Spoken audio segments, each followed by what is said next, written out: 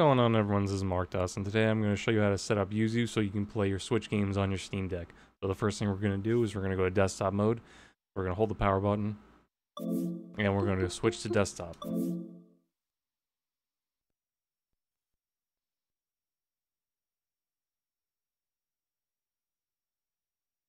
Alright, now that we're on the desktop, we're going to give it a second to load so mouse works. There we go. So we're going to go to the bottom left of the Discover Store, which is right here. Then we're going to click on Applications, Games, and then we're going to click on Emulators. Then we're going to scroll all to the bottom, and you're going to click on Yuzu. So you'll click on that.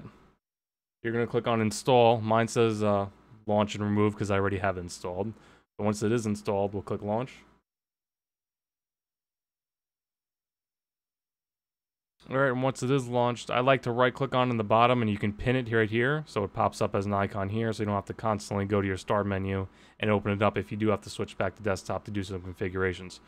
So the first thing I'm going to show you how to do is we're going to add our game list folder. So now what you can do is, what I usually do is I have them on my SD card. Now from what I understand, from what I've seen online, if you have formatted your SD card in the Steam Deck on Steam on game mode, I don't think you can use it to have your ROMs on and read it from the desktop mode. I'm not 100% accurate, but mine isn't formatted on the Steam Deck itself. I formatted it on Windows. It's exFAT. That's what it's formatted as, so I can use it back and forth between Windows and the deck to load ROMs onto. So what I'm going to do is I'm going to double click to add a new game folder to the list. And I'm going to scroll down to removable devices, and there's my SD card. So I'm going to go down. We're going to go to Yuzu files where I have it. And we're going to select ROMs, and I'm going to hit open. And now if you're like me and like to organize files and have a folder for each ROM, we're going to right click on this right here. We're going to hit scan subfolders, and then your game should pop up like this because I have them all organized in folders. So the next thing I'm going to show you how to do is install firmware and your title and prod keys. Now the firmware, I'm not 100% accurate on this, but I know the firmware is needed to play certain games. So what we're going to do is we're going to go to File, Open Yuzu folder, and see if sometimes you'll have this problem. If it does not open when you click Open Yuzu folder, then I would recommend restarting your Steam Deck, which is what we're going to do right now really quick. Alright, so now that we restarted our deck and I'm back on the desktop mode, we're going to open Yuzu again.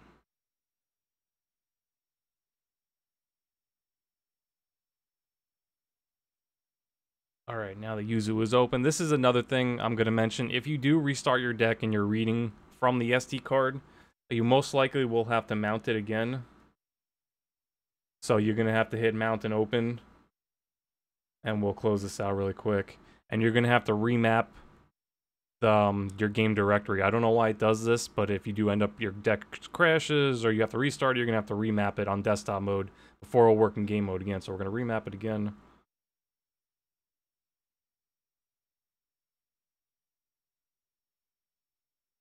And we're going to scan subfolders again, so we have everything back. Okay, now that I restarted, it should open the file. So to do the firmware and the keys, we're going to hit Open Yuzu folder. See, now that did open.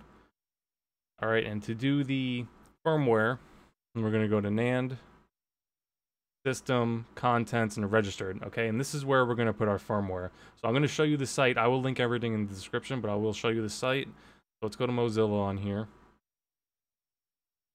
And open up our keyboard. Type in switch firmware.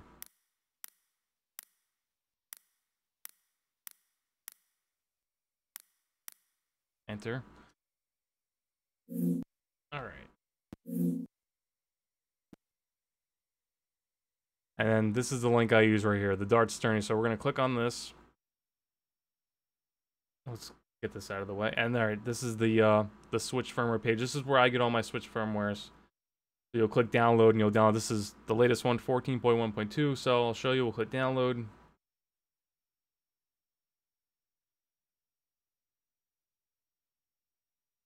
Click download at the bottom.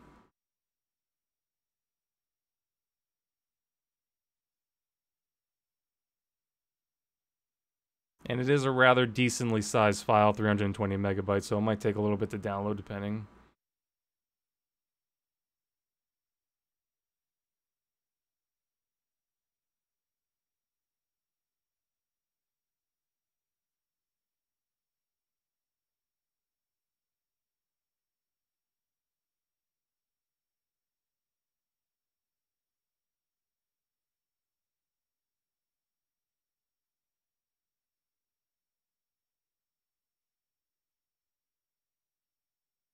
All right, now that this is done, we can click save file or open. I guess we can just we can hit open. All right, and this is the files we need. So let's minimize this for now. Minimize this and this. And we can extract this. We can extract this to any folder you want. So I'll extract it to, let's see. Go to desktop, I'll extract it to make a new folder. We'll right click, hit new folder. We'll just leave it as new folder, and we'll click this and hit extract. All right, now that it's done, let's open it up. And there is your firmware right there. So what you're gonna wanna do, we'll open this up. And this is how I learned how to do it. We're just gonna click and hold and drag all the way down. All right, and then you're gonna right click on it.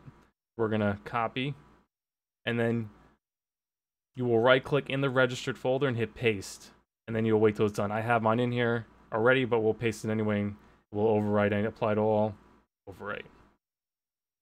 Okay, and that's the firmware right there. So what we're gonna do is, instead of closing this out just in case it doesn't want to open again, we'll go back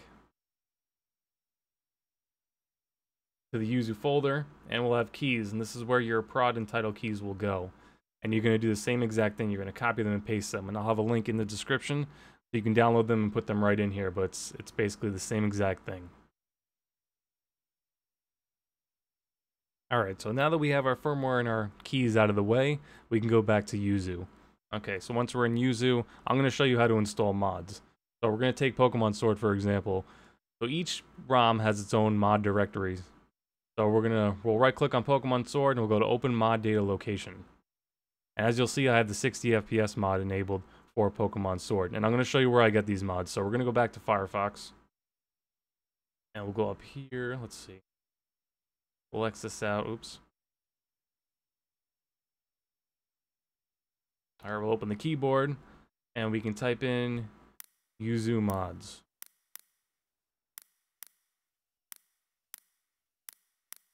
And enter. Close our keyboard again, if it can actually close this time. Alright, and the first link right here, switch mods. So we'll click on that, and this is the mod page where I get most of the mods for my videos, so we'll go down. And we'll go down to Pokemon Sword so I can show you. Okay, so here's Pokemon Sword right here. So, alright, so say we want to enable the 60 FPS mod. We'll click it, it'll download, we'll open it up. And you do the same exact thing. We can hit extract, extract to, and we'll hit desktop, and we can do, let's just do the games folder for now. Alright, so we'll close that out, minimize that, and then you'll go in your games folder, which it's already open here. Let's refresh it. And for some reason it didn't come here. Alright, hold on.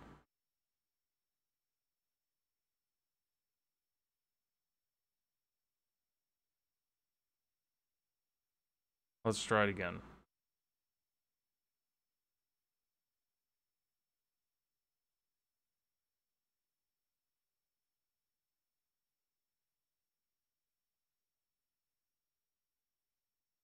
That's weird. It is there. Okay, let's see.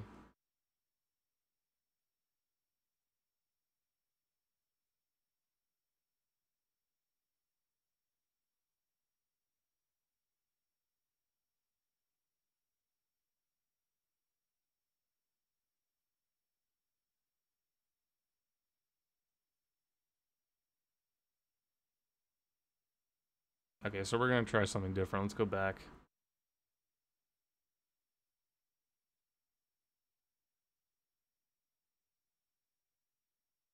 We'll save the file this time. Okay. Minimize this. back into the folder. We'll go to downloads. And there it is right there.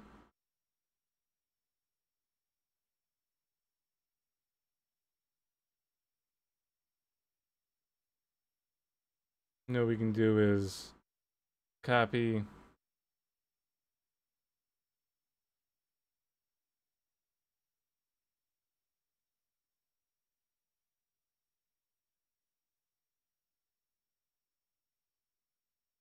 Alright, so since this is being such a pain, let's just extract here. There we go. So now we have the folder. This is the 60 FPS folder. Now we can copy this, close this out, and then we can go back to our mod data location for the Pokemon Sword, and then we can paste it in there. As you can see, I already have it in there. So now the 60 FPS mod is in there. Now we can close this out. And now to check to see if your mod is enabled, we can right click on the ROM itself. We can go to properties, and we can go to add-ons. Now the check mark means it is enabled. So if you want enable, disable, you would have to check and uncheck that box. Okay. So now that that's there, we're going to want to check out our settings. So we're going to go to, let's go to emulation, go to configure. Alright, so the first thing we're going to want to do is, we'll leave multi-core CPU emulation enabled. That's going to help you out a lot. Some games don't want that on, but I haven't come across many games that don't want that on, so we'll leave that on. We'll go to system, let's see. We'll leave that as is. CPU, we'll leave accuracy on auto. Graphics, we're going to make sure we have Vulkan selected, and AMD and Van Gogh right here. Now, once in a while, if you're having trouble with Vulkan on a certain ROM, you might want to switch to OpenGL. Animal Crossing, for example, worked better on OpenGL for some reason for me, so I left it at that. And now, GPU video decoding on default. I usually leave these all checked off. Full screen mode, we're going to do exclusive full screen. Aspect ratio, we're going to do default. And for resolution, I switch between 0.75 and 1. So if it is a heavier game for the deck to emulate, I will put it on 0.75 to get better frames, but you will have to switch back and forth. If it's a lighter game, you can leave it on 1. But usually I leave it on 0.75. 0.5 looks kind of a little crummy, so I usually 0.75 would be the lowest you want to go. I have not tried anything higher. You can if it's a light emulation game, but I usually leave it on 0.75 or 1. So leave it on 0.75 for now. For this, I usually use AMD Fidelity FX, so we'll leave it on that, and anti-aliasing method we'll leave on FXAA. Audio, usually I leave everything on auto, works fine. And controls. And now, usually, for the most part, I use Pro Controller, and we'll go to Steam Virtual Gamepad, and this is where you can map all your controls. So we'll click on L right here, and you'll press the left trigger to map it, and it should map to button 4 like it was. Then we'll do plus, we'll hit the start button, it'll go to button 7, minus, it'll go to button 6. So this is where you can map everything. You'll click and you'll press X for X, A for A, B for B, Y for Y. And you can see our sticks are registering right here and they're moving. And usually I leave it on undocked mode. We can leave that right there. So that is pretty much everything right there. Now I know I think one game maybe required handheld to be selected, so that's another op. I think it was Pokemon Let's Go Pikachu required it because it wasn't detecting the Pro Controller, so it wanted to detect handheld, so you had to switch to that. But usually I leave it on Pro Controller, but some things you might have to switch to the Pro Controller, or you can do dual Joy-Cons, whatever you prefer. We'll leave it on Pro Controller. Alright, and that is pretty much it for the setup on desktop mode. So now the next thing we're going to do is we'll go to Steam. And since this is a native Linux port of Yuzu, we don't have to use any compatibility. So we'll go down to the bottom left, we'll go to add a game, add a non-Steam game. You'll go to browse. Oh wait, actually you don't even need to go to browse. It should be right on the main page right here. Let's see. Maybe not. Hold on. Okay, so and I figured out now that if it already is added, that it won't pop up in that box. So let's remove it real quick just so I can show you. So we'll go to manage, we'll go to remove this non-Steam game from your library. Alright, so we'll go back to add a game. We'll go back to add a non-Steam game. We'll go down, and then Yuzu should be right there. So we'll click that, add selected programs, and Yuzu will be right there. Now we can switch back to the gaming mode. Alright, so now we are back on the gaming mode. We can go to our library, and we'll go down and find Yuzu. And then we should be able to launch Yuzu right away. Alright, so now we are on the main interface of Yuzu.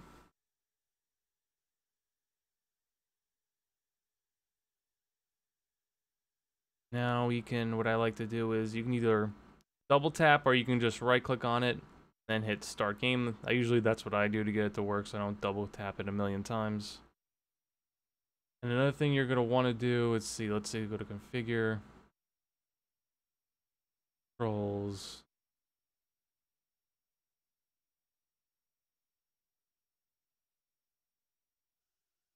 Alright, so we'll go up top to, we'll do general.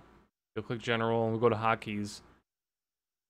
And I have let's see, I have full screen and stop emulation set. So F5 is stop emulation set. So if I hit my Steam button right now, I go to controller settings, and now where I have my L4 as F5. So if I'm in the middle of a ROM, I can just hit the L4 and it'll immediately quit out of the game. And I have my trackpad set as full screen to go in and out of full screen. Because I think once you enable full screen and don't have a hotkey, it might be difficult to get out of it. So you might have to just hit this and go to exit game that way. So let's see. Now we can do L5. Let's go back if you want to see.